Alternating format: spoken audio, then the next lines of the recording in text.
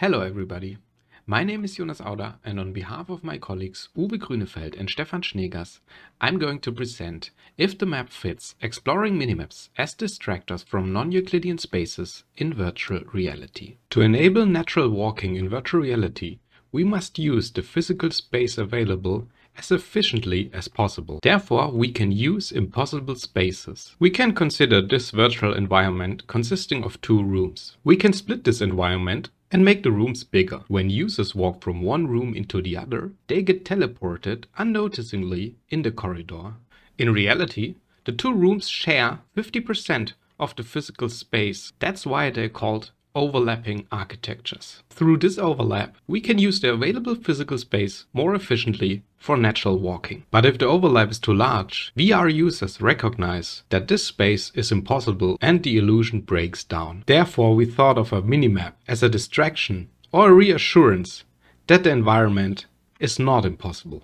These two rooms share parts of the available physical space. We developed a minimap of the environment. These minimaps show the rooms always side by side. The left minimap is for an environment with no overlap. The right minimap shows an environment with 50% overlap.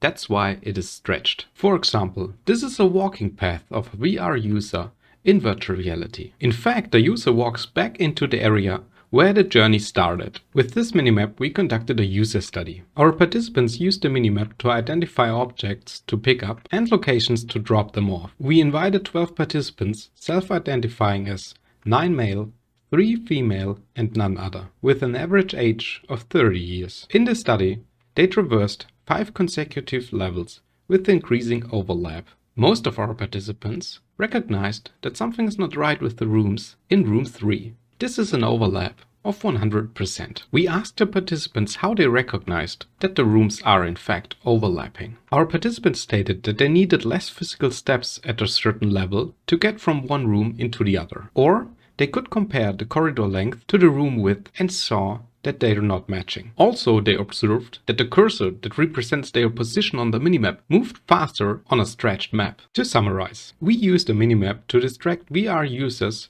from impossible spaces in virtual reality, to use the available physical space for natural walking more efficiently. When the overlap was at 100% or extended even further, our participants recognized that the space is impossible. To improve our minimap as a reassurance or a distractor from non-Euclidean spaces in VR, we thought of maps that move with the user or differently distorted maps that efficiently hide the fact that the virtual environment is impossible in the real world. That concludes our presentation. Thank you for the attention.